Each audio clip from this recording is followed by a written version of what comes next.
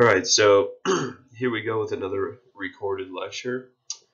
This is in your book, chapter 37, uh, Vehicle Extrication and Special Rescue. This is a pretty short chapter, pretty easy chapter. Uh, just like I said, this exam 6 is pretty much all operations, so it's not really medicine. It's basically just how we handle some specific situations as far as the scene, maybe some hazardous material response, and in this case, of course, vehicle extrication, special rescue. So let's jump into it. We're going to skip this introduction slide. We're going to talk about it later on in this chapter. All right, safety, of course, if we're dealing with vehicle extrication, which of course is the process of removing people or persons out of the vehicle, usually due to some level of entrapment or extreme damage to the vehicle that does not allow us to gain simple access to the patient. Of course, we're dealing with broken glass, leaking fluids, the potential for fire or explosions, the potential for noxious fumes, a whole range of things that can do us harm and the patient harm. And of course, we already know that our number one consideration for any scene, for any call, is our safety first and then our partner's safety. So we always want to enter these situations having safety in the back of our minds, always keeping, as they say, two eyes in the back of your head, just to make sure that you're aware of the scene, you're aware of these potential hazards. But of course, we have to wear or don the appropriate equipment to even protect us before we even get on scene. So extrication requires mental and physical preparation. The priority is to provide patient care. Consider the safety of yourself and your team. Safety begins with the proper mindset and personal protective gear, or PPE. Equipment and gear should be appropriate to the anticipated hazards. Okay, so of course you're not going to start handling metal or sharp metal and whatever without gloves. You're not going to walk into a hazmat scene where there's noxious fumes or gases, right, without a respirator. Okay, so you kind of have to cater your PPE, your protective equipment, to the specific scenario. This is a good example of protective gear. Okay, as far as PPE, remember the difference between standard precautions and PPE. Standard precautions are to protect yourself primarily from medical issues. As far as if you're walking into somebody's house with a communicable disease like TB or meningitis, your standard precautions would be goggles or a face mask, um, gloves, and eyewear, a surgical mask if you needed to, N95 respirator. Whereas personal protective equipment goes beyond that, really, to it's kind of all inclusive to maybe it's medical causes, maybe it's OB, maybe it's trauma in cases of using a gown or things that we typically wouldn't use on every single call. But for when we're talking about extrication, when we're dealing with tools and dangerous scenes, dangerous materials, we're more referring to things that keep you from getting injured. Like you see, this firefighter has turnout gear on. That's to obviously protect from heat, protect from flames. It also is extremely thick and very durable to protect against sharp objects and things like that. You also notice that he's got gloves on right here. Okay, those gloves are to protect from heat, and then he's got this outer pair of even more durable gloves. That's for handling sharp objects or dangerous materials. So a couple different levels or layers of protection here that this guy's got on. Vehicle safety systems can become hazards after a collision. A loaded bumper can release and injure you. These loaded bumpers basically are designed to absorb the force of the impact. So say the front bumper was a loaded bumper and you're driving along and then you rear end somebody, that bumper is going to compress and absorb that energy so that there's a minimal, as minimal as we can, um, as minimal as, excuse me, that bumper will reduce the amount of force that's applied to the actual vehicle itself. So of course, it is diminishing the amount of force that is in turn going to be exerted on the vehicle and on the people inside of the vehicle. So when these loaded bumpers do their job, when they absorb that force, that's a good thing. However, when after the car accident, when we are walking around on scene, right, we might pass in front of the car, and that loaded bumper may release and shoot back out, and of course, it could fracture your femur, dislocate your leg, dislocate your knee, cause a bunch of different injuries, right? And now you're a patient as well. So be aware of that. Airbags are incredibly important. Airbags fill very quickly with superheated gas from the steering column and from the passenger dashboard. Of course, the purpose of the airbag is to diminish deceleration injuries, right? It's basically a way to reduce the amount of force that's exerted on your body from a secondary collision. So of course, first collision is the vehicle strikes an immovable object or some other object. Okay. A secondary collision is you as a person, your body strikes some sort of structure or object inside of the vehicle due to deceleration, right? Of course, if you're and when we talk about deceleration, your car is moving along at a constant velocity, hits some other object. Of course, that velocity is displaced, and your body, as the car is moving backwards, so to speak, right, displaced from that velocity, your body is going to move forward at a very fast rate. That's called deceleration. Okay, the displacement of your body in the opposite direction that the vehicle is moving. And the third collision is directly related to the severity of the second collision. So the second collision is when your body strikes an object inside of the car, and then your organs inside of your body shift forward. Okay, another form of deceleration. Shift forward in the opposite direction now that your body is moving, and will strike bony prominences like the rib cage, like the skull if we were talking about the brain, with the potential to cause major damage. That is the third collision. So first collision is external. Second collision is internal if we were talking about the vehicle, your body moving forward inside of the vehicle. And third collision is completely internal, referring to your vital organs inside of your body. So airbags, what they're trying to do is, yes, you striking the airbag is a form of a secondary collision, because your body is moving forward and striking an object, so to speak, the airbag. However, that airbag provides a cushion, and it severely decreases the force of that deceleration injury. And of course, like you can imagine, you would much rather have your body hit a big padded balloon, basically, than hitting the steering column or striking the windshield. Okay. Located in the steering wheel and the passenger dash, their non-deployed airbags pose a risk, therefore maintain an appropriate distance. Use appropriate protective gear to reduce the risk of eye or lung irritation from the cornstarch or talc in airbags. Okay, so we'll talk about this one first.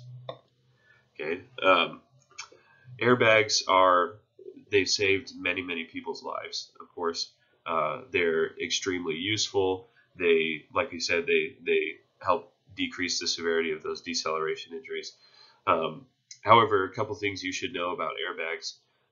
Just because you strike an airbag doesn't necessarily mean that you're going to walk away from the accident with absolutely zero problems, with no injuries, right? Of course, that massive deceleration, you're still striking an object, even though it is, in essence, a balloon, okay? You're still striking an object, so you have the potential for, I've heard of people that have had even frontal skull fractures from hitting the airbag.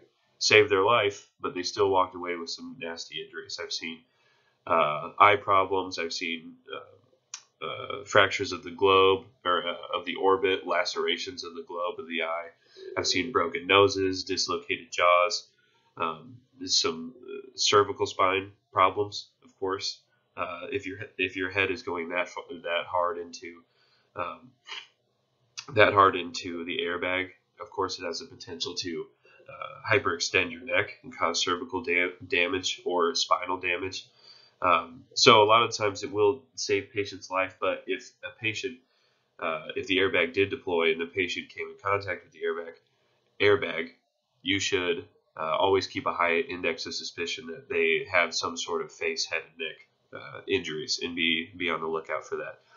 Non-deployed airbags, or while I'm still on that fact, when we're talking about deployed airbags, my friend in elementary school, he disappeared from class for a couple weeks, and nobody really knew where he was or what happened to him.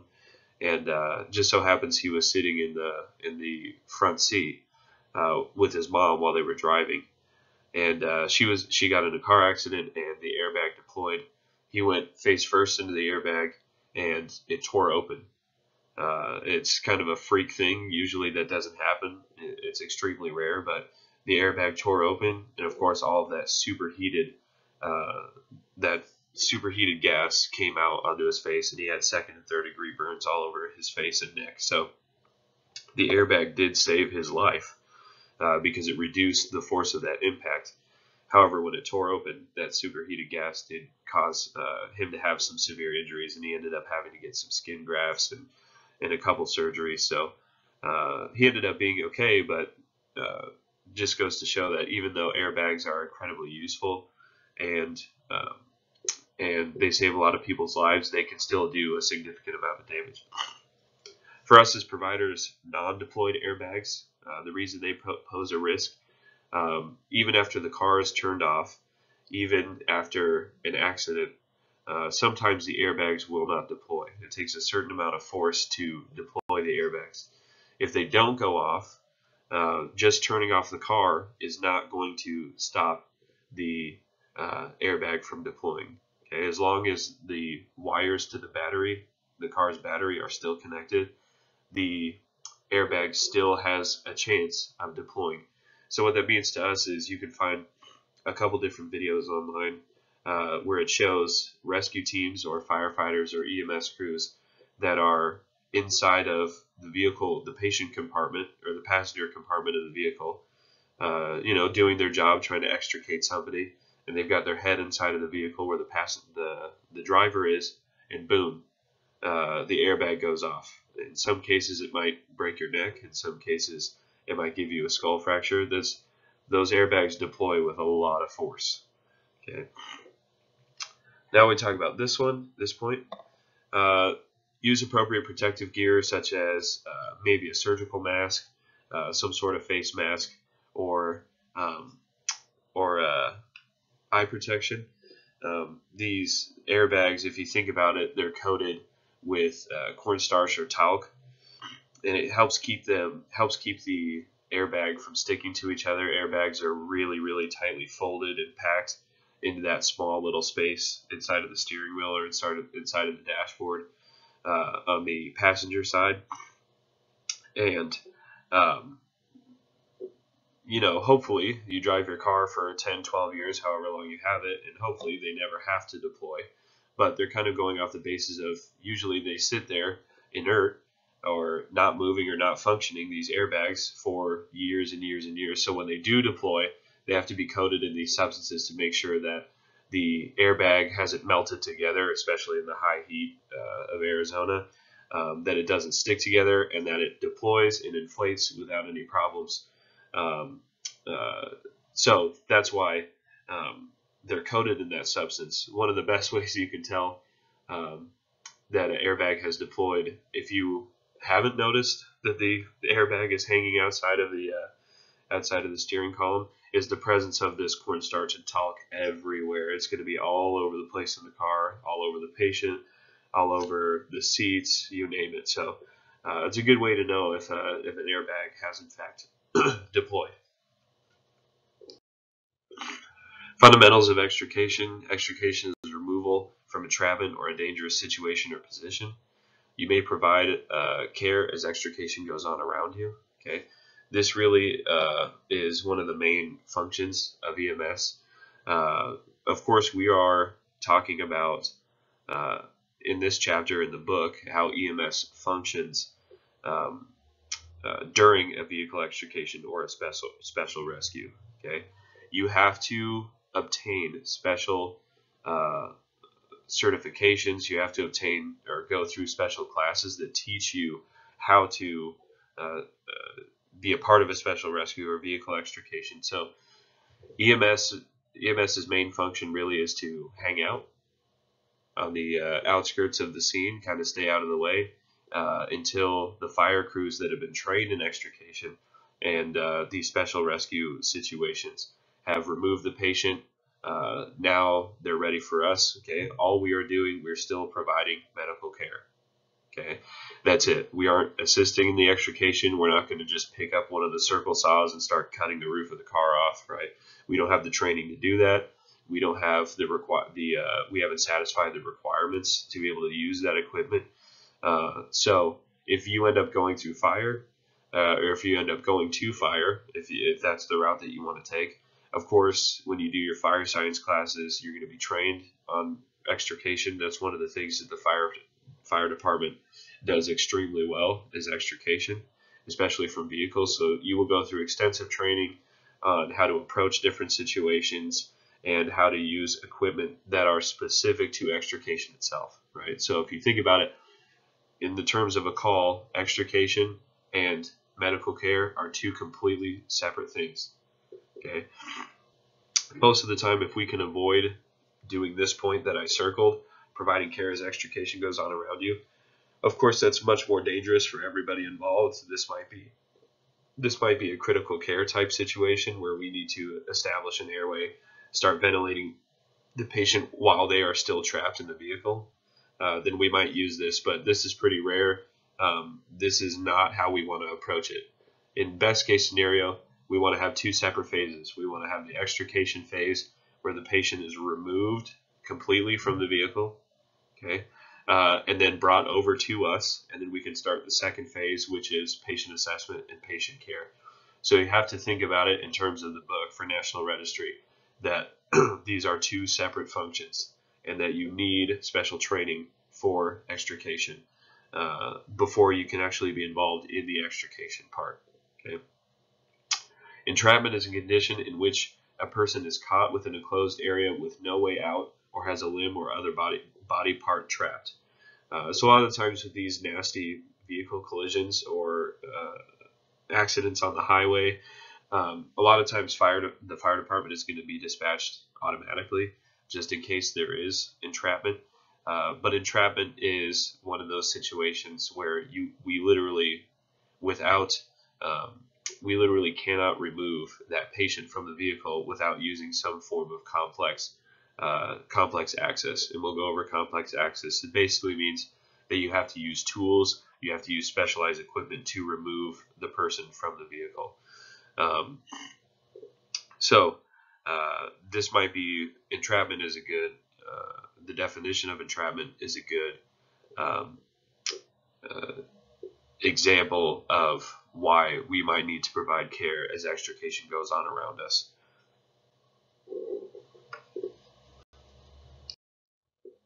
Fundamentals of extrication. We will go over these 10 phases of extrication.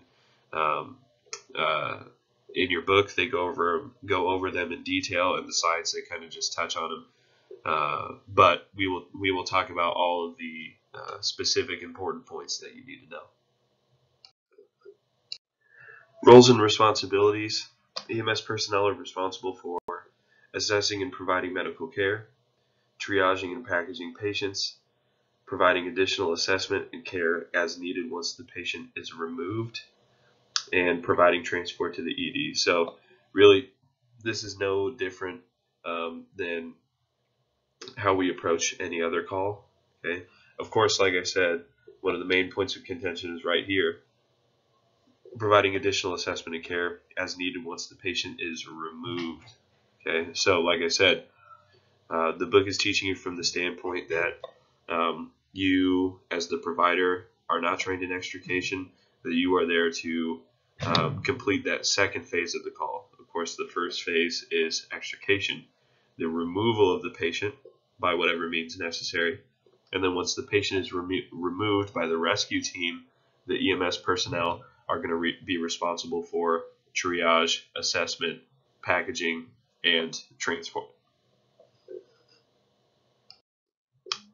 The rescue team, which of course is different from the medical team, the EMS team, the rescue team is responsible for securing and stabilizing the vehicle, providing safe entrance and access to the patient, and extricating any patients that might be entrapped. Law enforcement is responsible for controlling traffic. This is huge at the scene of a motor vehicle collision. Massive. Okay. If we were, a lot of the times, if we're talking about a crash in an intersection, which of course is extremely dangerous because of the amount of variables, right, of how many cars can pass through there, people not paying attention to lights, people that are on their phones, texting, whatever, a huge case for huge potential for injuries or hazards to the patient and the providers. Or if you're on a highway, if you're on the freeway and there's an accident, okay, of course you can't just magically stop traffic and all the cars disappear and nobody comes that way anymore until the situation is resolved. Or obviously, it's just not practical. So having law enforcement not to help with extrication, not to help with medical care, but have a division of people that are solely, in my mind, law enforcement on the scene of these major accidents. They're almost the eyes and ears of the providers and the extrication crew. While we are focused on the patient, while we're focused on extrication, law enforcement can be elsewhere on the scene, managing personnel. They can, be guiding the flow of traffic and help really keep that scene safe. So law enforcement is going to be a huge tool for us as we are dealing with these scenes to help maintain order at the scene and establish and maintain a perimeter, which gives us not only space to work, but again, it gives us that kind of bubble of protection to help slow traffic down and help beforehand, or slow traffic down, or help motorists that are approaching that scene, have a heads up of what's going on, so they can slow down and everything can be safe as it can before approaching that scene where we are very unprotected out in the elements as far as safety goes. So law enforcement is really going to help us a lot in that cause. Firefighters are responsible for extinguishing fire and preventing ignition of a fire. Cars can go up really at any time, especially with the leaking of fluid. Ensuring scene safety and removing any spilled fuel. I'm sure you might have seen this happen once or twice. Um, if you have driven by an accident that happened fairly recently, a lot of the times if there's spilled fuel or leaking gasoline or what have you, fire departments use, it's basically this super absorbent kitty litter type stuff that they carry in bags on the engine, and they'll tear it open and then they'll just throw it all over the spilled fuel, and it soaks all of it up. It absorbs all of the fluid, and then they can just sweep up that absorbent material and get rid of it. And it kind of extremely reduces the risk that that fuel is going to ignite or go up in flames. It's kind of the same stuff if you worked with chemicals, like in a chemistry lab. In college or high school, they have to have it. They're required by law to have it in laboratories so that if you spill a chemical, they put the same stuff on it, it absorbs it, and then you just sweep it away. Preparing for an incident requiring extrication involves training. Okay, rescue personnel must routinely check extrication tools and their response vehicles. If you ever get the chance to ride along with the fire department, or if you go to paramedic school, you'll get to do an internship where you actually function as a part of the crew for with a fire crew for a while, maybe 2 or 3 months. You'll actually get to see this happen, and it's just the same as us on private ambulance, where we have to go into every single day we go on shift. We need to meticulously check off what material we have, note any expiration dates. For me as a paramedic, I'll go through the entire drug box and look at all my medications, see if they're close to their expiration dates, make sure that I have enough of what I need to make sure that once we go in service for the day, that we are starting out prepared. We never know what kind of calls we're going to get. We never know what kind of patients we're going to have, but we need to make sure that we have all the equipment available and ready so that we are prepared for any type of situation that might present itself that day.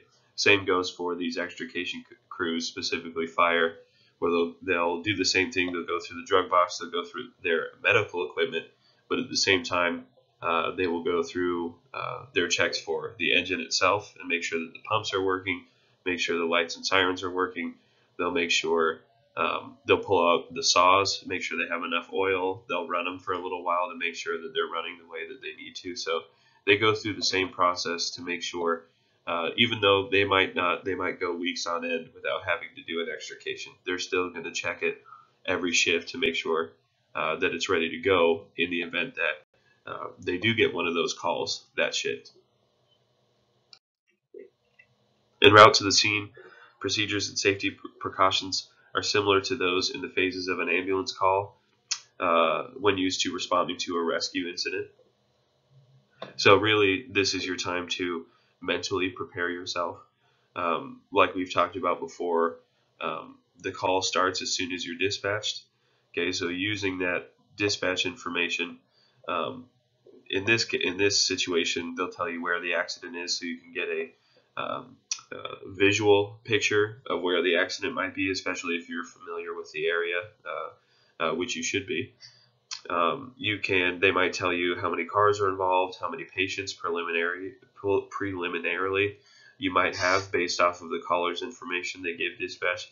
So you can start prepping up in your head. What might I see when I get there? If I do see this, what tools am I going to need? If the patient presents with this, what kind of medical equipment am I going to need? So really, this is your chance to mentally prepare yourself and start going over what is required and what is expected of you for these different sorts of situations that might play out. Arrival and scene size up. Position the ambulance to block the scene from oncoming traffic. Put on personal protective equipment and look for passing cars before exiting your vehicle. Make sure the scene is properly marked and protected. Of course, if I was in class, if I was lecturing this in person, I would ask you guys how you might do this. And your response would most likely be law enforcement. Okay, law enforcement is going to help you with that. And of course, scene size up. The definition can be found on 1369, page 1369 of your book. This is going to be on your exam, so make sure you know that. The definition of scene size up is the ongoing process of scene assessment to determine strategies and tactics to manage an emergency.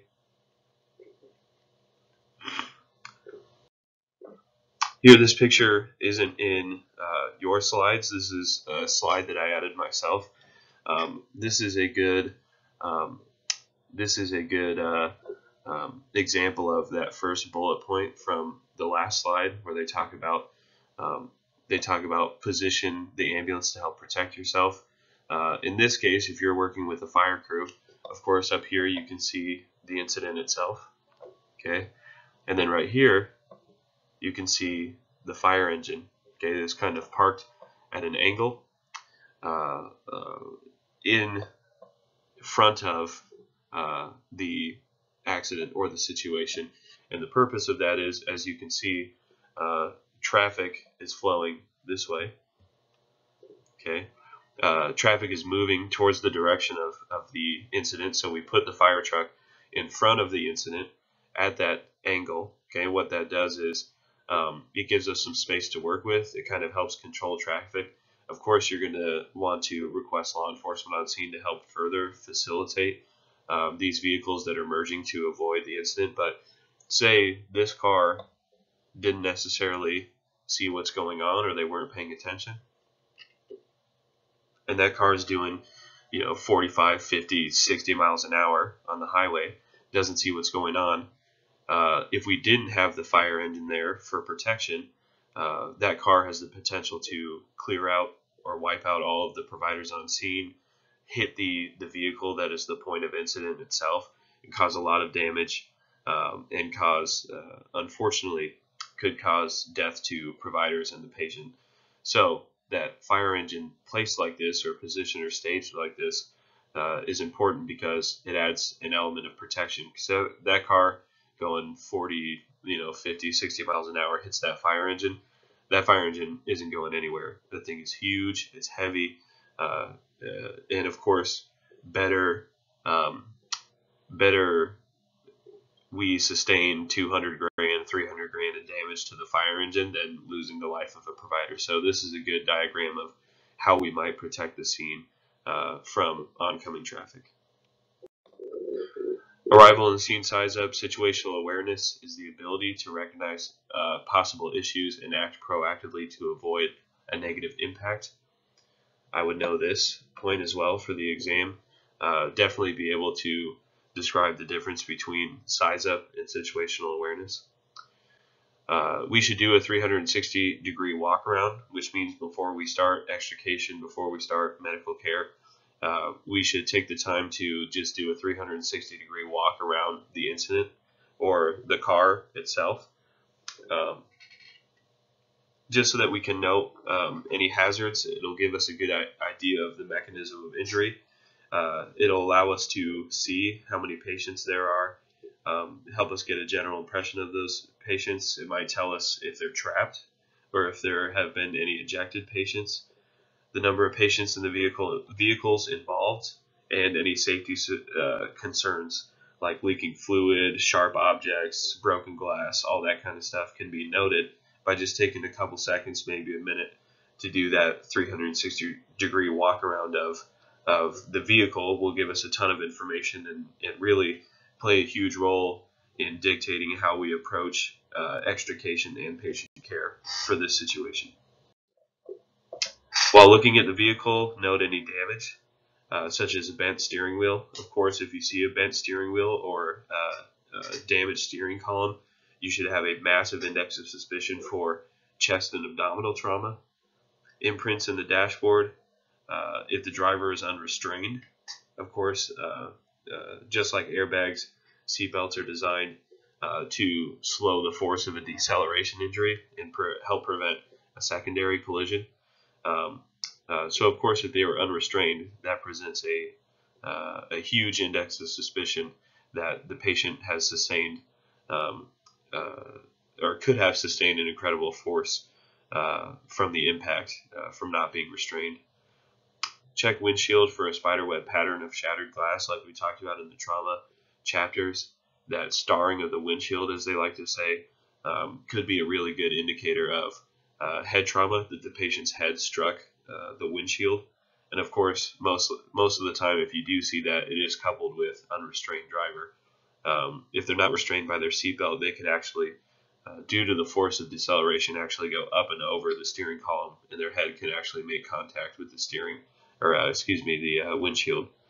Document all of your findings objectively and maintain a high index of suspicion for unseen injuries. Evaluate the need for additional resources. Of course, I don't have to state the importance of this one, but if you are the first on scene for this type of incident or some sort of significant crash or significant MOI, of course, you're going to want to have as many people on scene, say fire for extrication purposes, EMS for multiple patients after the rescue team or after the extrication team has removed patients from the vehicle to care for those patients, and of course law enforcement, like we talked about, to help maintain order on the scene and facilitate um, traffic control. Other potential hazards: look for spilled fuel and other flammables, electrical short or damaged battery, rain, sleet, or snow, which of course can provide complications for ourselves. It also presents the possibility that if the vehicle is unstable, it could actually start to slide or roll or move, which of course is very dangerous. Crashes that occur on hills for the same reason. If the vehicle is unstable, it could actually start to move or roll, and the potential for violence on scene. Coordinate your efforts with rescue teams and law enforcement. Communicate with the rescue team or the extrication team, the people that are actually pulling patients out of the wreckage.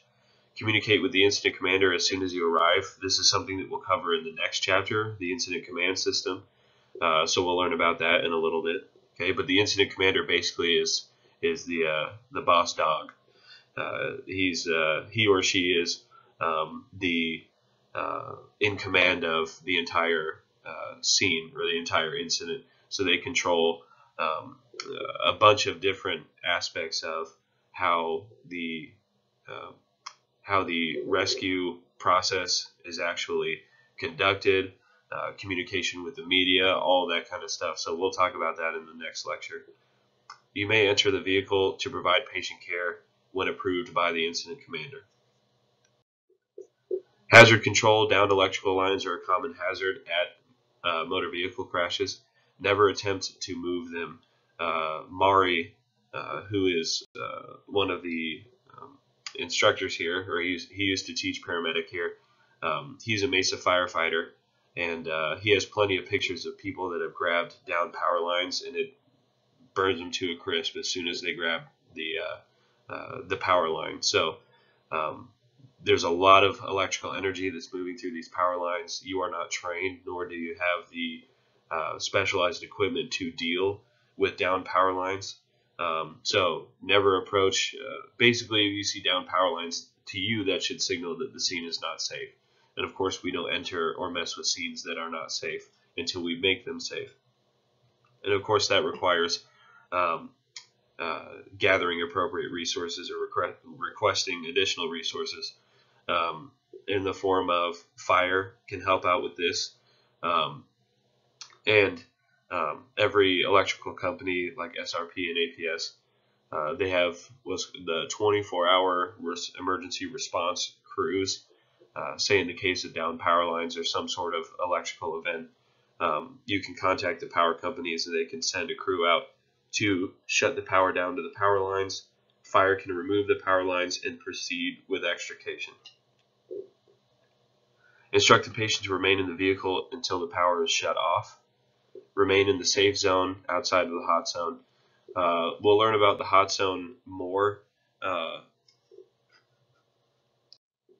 We'll talk about the hot zone a little bit later in the upcoming chapters when we start talking about more hazmat type situations. Of course, as you can infer, I'm sure, the safe zone is the area far enough away from the incident where you're not subjected to, say, like down power lines or sharp metal, broken glass. And the hot zone is where you do have there is a high risk of exposure to those sort of dangerous objects or dangerous materials. When we're talking about hazmat, of course, the hot zone is the epicenter of where that dangerous chemical or noxious gas or fumes are released. And same concept, what they call the cold zone or the safe zone, is far enough away where there's zero risk of exposure for those hazardous materials. So we'll talk about these ideas a little bit more in the upcoming chapters. Bystanders and family can create hazards. Of course, you can utilize law enforcement to help control these people on scene and keep them away from any hazards or keep them away from where we're working so that they don't get in the way and we can do our jobs effectively. The vehicle can also be a hazard, such as an unstable vehicle, maybe on its side or on its roof. Ensure that the car is in park with the parking brake set and the ignition turned off. This will greatly help any incidences that the car might start to roll forward.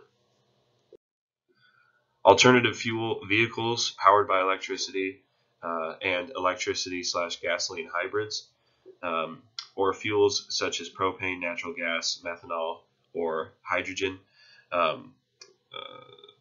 Of course, there's a high risk of combustion. Okay, of course, just like any other car, these cars might actually ignite after an accident, depending on how severe the damage is. So, of course, a huge priority with any vehicle, whether it's a hybrid vehicle or alternative fuel vehicle or just a run-of-the-mill gasoline vehicle, all of them require a battery system. And of course, like we talked about already, airbag deployment is directly related to that battery connection. So one of the first things that extrication crews will do, even if the airbags have deployed, they'll actually go find the battery and they'll cut the wires to the battery. By severing that connection, that means that you have now turned off all of the electrical components of the car. What you need to be aware of is that with alternative fuel and hybrid vehicles like the Prius, I use the Prius as an example because I know for sure they don't have one or two, they have 6 lithium-ion batteries that help power the car. A lot of firefighters, fire departments, they have manuals for these different types of vehicles, so that they're properly trained on whatever vehicle they might run into. But especially these alternative fuel or hybrid vehicles, a lot of times they have more than one battery, like the Prius has 6. So, armed with that knowledge, it is extremely important for extrication crews to find and locate any batteries and sever the connection between the car and the batteries. Support operations include lighting at the scene, establishing tool and equipment staging areas, marking helicopter landing zones. We're going to talk about this in transport operations, which is chapter 36, which, of course, we've already covered in class. So I guess I can say a few words about it. The marking of the helicopter landing zones, of course, we want to make sure, as a refresher, that these landing zones are far enough away from the scene that it won't really disturb the scene. We want to make sure that it's on a hard, flat surface, or to the best of our ability as we can.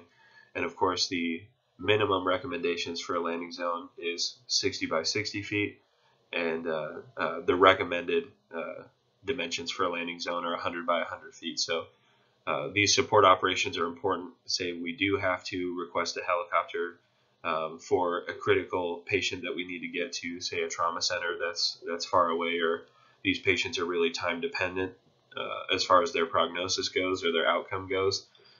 We need these support operations to help effectively set up a landing zone for the helicopter to facilitate that transport of the patient. Fire and rescue personnel will work together on these functions. Gaining access, of course, is a huge part of extrication. The entire purpose of extrication is to gain access to the patient, to get to the patient and effectively remove them. Ensure the vehicle is stable and that hazards are eliminated or controlled. Of course, these are things we should have identified either from our general impression or our 360-degree walk around. Method to gain access depends on the situation. A lot of the times it depends on, it could end up depending on the terrain, how stable the vehicle is, weather conditions, a whole bunch of different factors. Considerations: is the patient in a vehicle or other structure? Is the vehicle or structure significantly damaged? Or if it is damaged, how significant is the damage? Are there hazards present? Vehicle position: on what type of surface is the vehicle? Is it apt to roll or tip? Of course, all of these considerations, like we just talked about in the last slide, are all going to play a role in how difficult it is to extricate a patient. Not only that, but by what methods or by what tools are we going to need to extricate the patient. Rapid extrication may be needed to remove a patient who needs resuscitation. Okay, we will talk about rapid extrication when you guys come back from break. We'll actually, we'll actually show you how a rapid extrication is done from a vehicle. It's basically the process of quickly removing a patient while doing our best to protect their spine, but to get them out of the vehicle and away from the situation where we can effectively assess them, package them, treat them, and then get them to the hospital as soon as possible. Okay. Keep the patient safe. A heavy, non-flammable blanket can protect from flying glass or other objects. A lot of times you'll see this. In extrication situations where the patient is still in the car, but they may need to cut the A, B, and C post of the car to remove the roof of the car. So placing a blanket over the patient, of course, there's going to be a lot of sparks and flying glass and all that kind of stuff. So there could be just a simple measure we can take to protect them. Talk to the patient and explain what is happening. Of course, patients are going to be confused. They may be altered. They're going to be scared and anxious. So the best that we can do to keep them informed on how the extrication is going, what we need to do next, and what we're going to do for them is extremely important. Simple access. Okay, you need to know the difference between simple and complex access for the exam, and it's pretty easy. Simple access is access to the patient without using any tools or breaking any glass, right? The fire department has they have a saying that they use, try before you pry, right? A lot of times firefighters, of course, get hyped up in situations where they might think that they get to use their tools or bust out their equipment, which of course is cool for them. I would be excited to use all that stuff too, but a lot of times they might get a little overzealous, or they might get too excited about using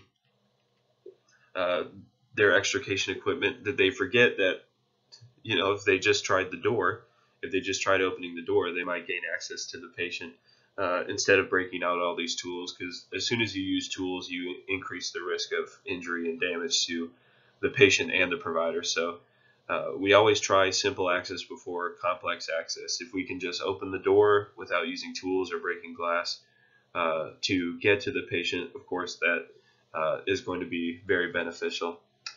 Try all door handles or roll down the windows before using complex access. And of course, in contrast to complex access, or simple access, complex access requires special tools to get to the patient. Okay, it could be hand, pneumatic, or hydraulic rescue tools like the jaws of life, like you can see in this picture right here. Okay, used to basically make an accordion out of the door and rip the door off of the passenger or the driver's side to gain access to the patient. It might be circle saws, it might be chainsaws, it might be drills. Anything that requires breaking glass or tools to get to the patient is regarded as complex access.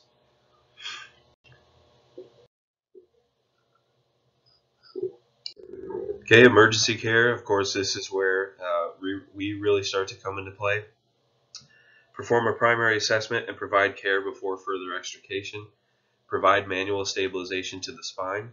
Okay, Just like I said, when you guys come back from break, we'll teach you a little bit about rapid extrication, and you'll see these elements actually start to come into play. Where if we're dealing with the driver of a vehicle, we can have a provider go into, if it's a 4-door, say a sedan or a truck, we can have somebody go into the back of the vehicle and hold manual stabilization from behind the patient. Of course, we're going to open the airway and clear it of secretions, if any, provide high flow oxygen and ventilation if needed, control any significant external bleeding. Of course, the external hemorrhage is going to take precedence over the airway. Treat all critical injuries. You guys know the life-threatening injuries by now and how to treat them, so definitely look out for those. Address life-threatening external hemorrhage before airway and breathing, just like we talked about. Removal of the patient. Coordinate with the rescue personnel to determine the best removal route. Determine the urgency of extrication.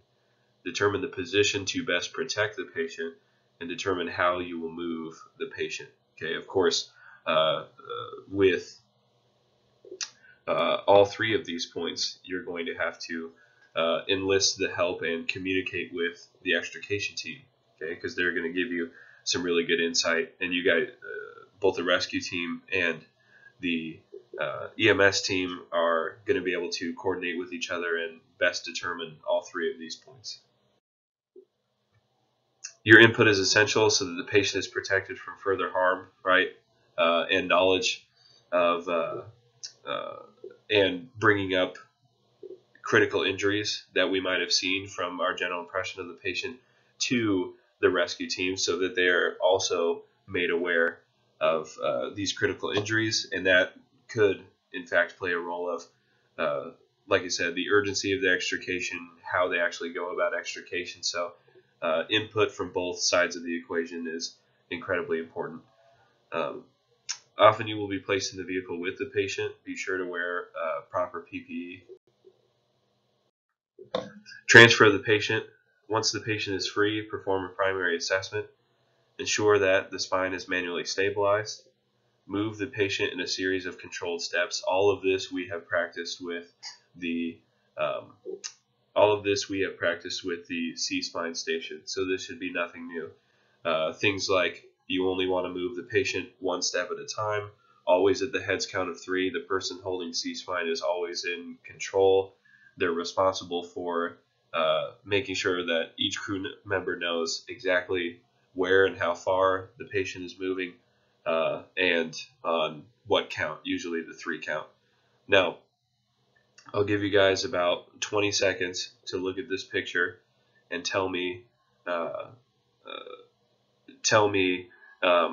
there's something in this picture that makes me very angry, and I hate seeing this picture. It makes me really mad that they carried it over to the 11th edition, but there's something about this picture that really grinds my gears. I'll give you guys 20 seconds to see if you can figure it out.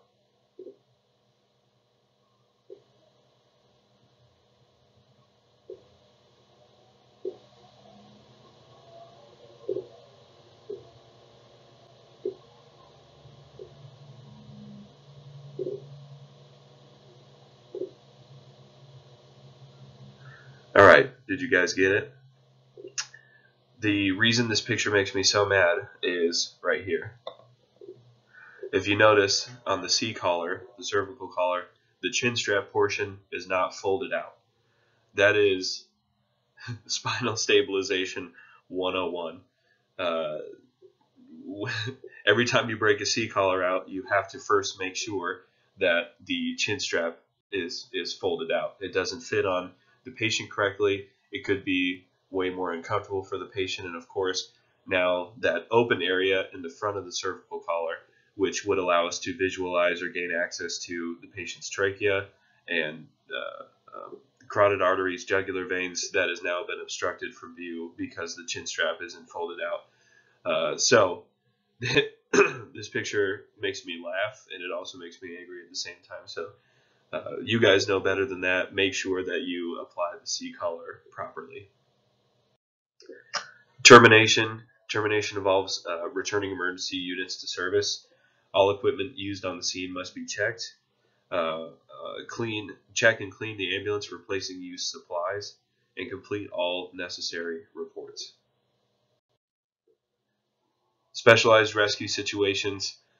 Sometimes a patient can only be reached by special teams. Specialized team skills include cave rescue, confined space rescue, cross-field and trail rescue, and dive rescue.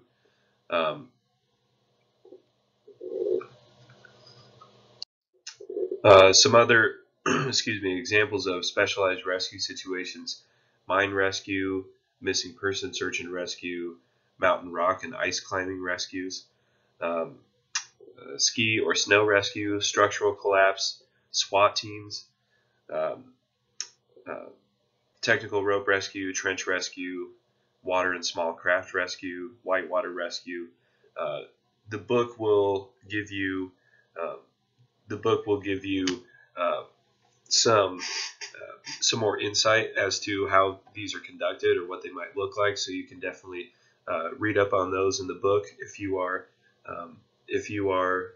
interested in them, or you can do some Google research if this is something specifically that or something. If you wanted to be involved in some sort of special rescue some point in your career, you can definitely look into that. These are all really cool types of specialized rescue that require specific training and knowledge. Knowledge and tools. So these are all really cool types of rescue. We'll only talk about for the rest of the lecture. We'll go over some specific.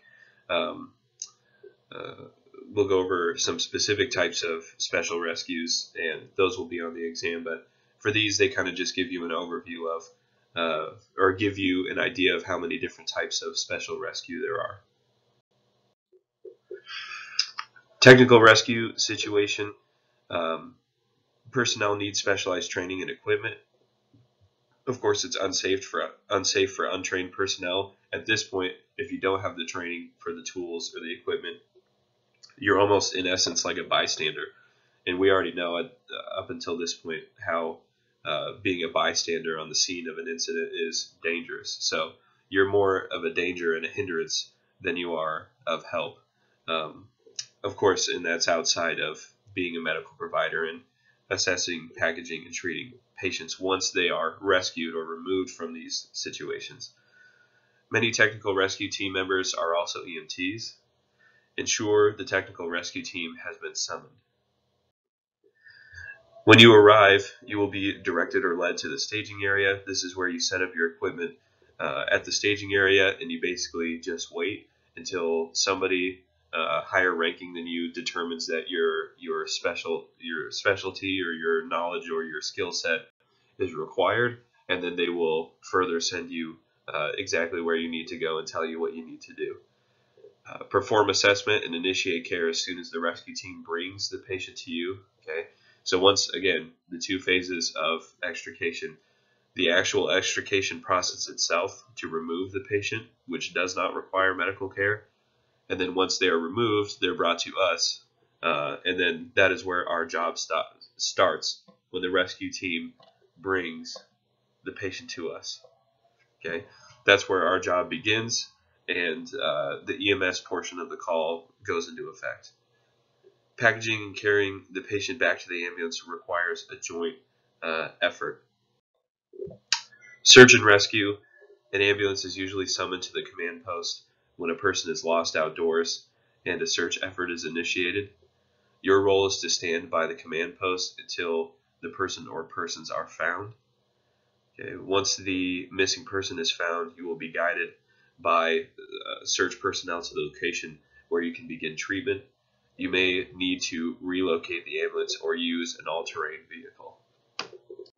When you're following along in your lecture slide, they make a point to say set your radio to a discrete volume. This is important because sometimes as EMS personnel, you might actually be asked to stay with the family as they're waiting for their loved one who has been lost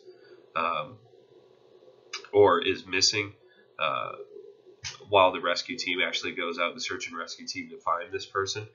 Um, so you set your radio at a discrete volume because only the incident commander has the responsibility of communicating the progress or the findings of the search and rescue efforts to the family and to the media. So um, if we are asked to stay with the family, set your radio at a discrete volume because, of course, you don't want to be standing with the family and somebody comes over the radio and is like, oh, hey, we found the person, they're dead. Right? You don't want to deal with that situation. That's not how the family wants to find out about that very sensitive issue. So remember that the incident commander is the only person that is going to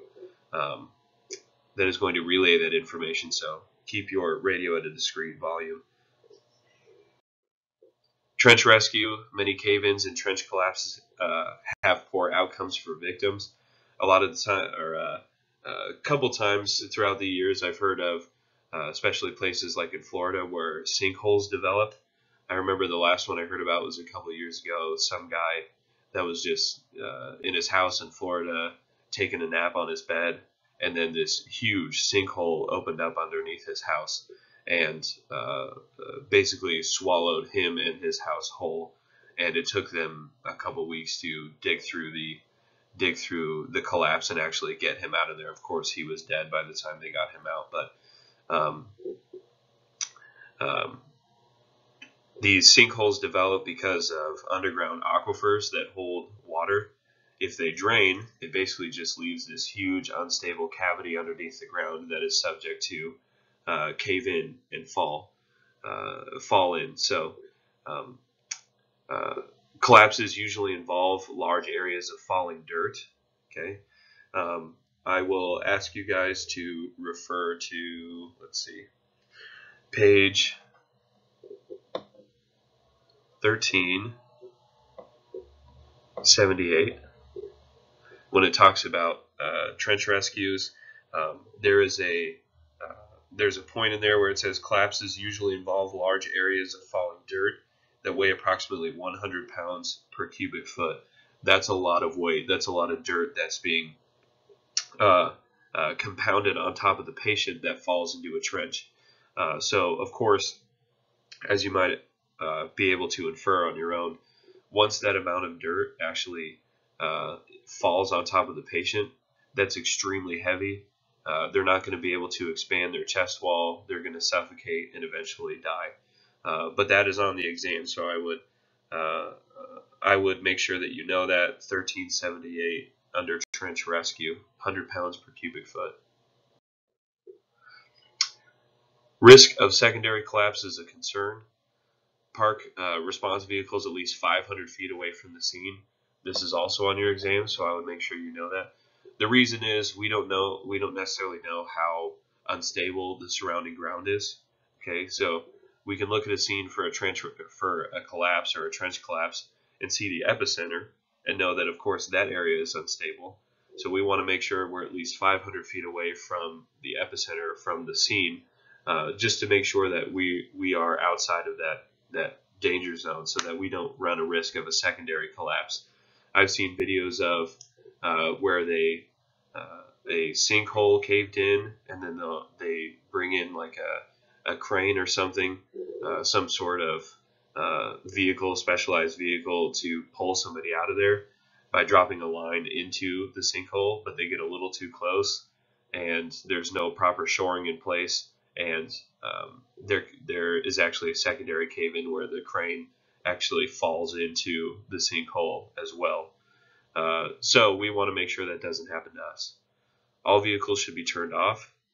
Road traffic should be diverted from the area. Construction equipment may be unstable and could fall into the cave-in or trench, just like I talked about. Do not enter a trench without proper shoring in place. Shoring is basically using equipment and extra soil to build up the side or the walls of the trench,